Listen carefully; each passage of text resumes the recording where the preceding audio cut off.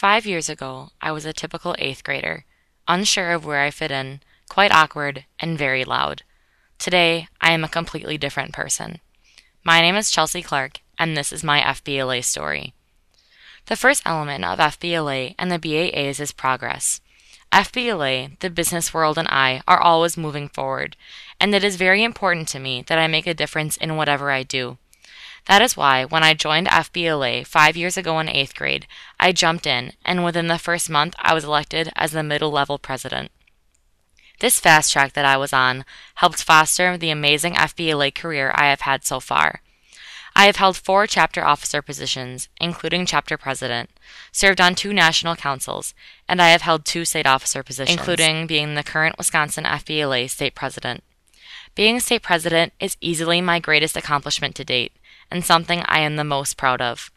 I have had the opportunities to meet with state congressmen and women and speak to them about why FBLA and career and technical education are so important.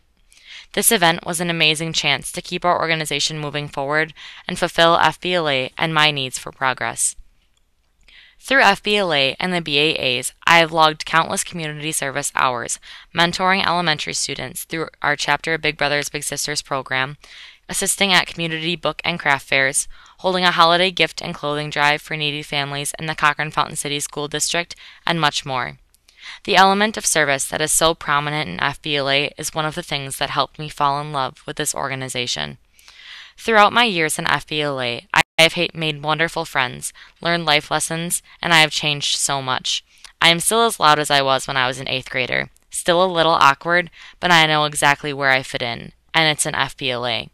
If I wasn't in FBLA, I don't know where I would be, but I'm so thankful that I am.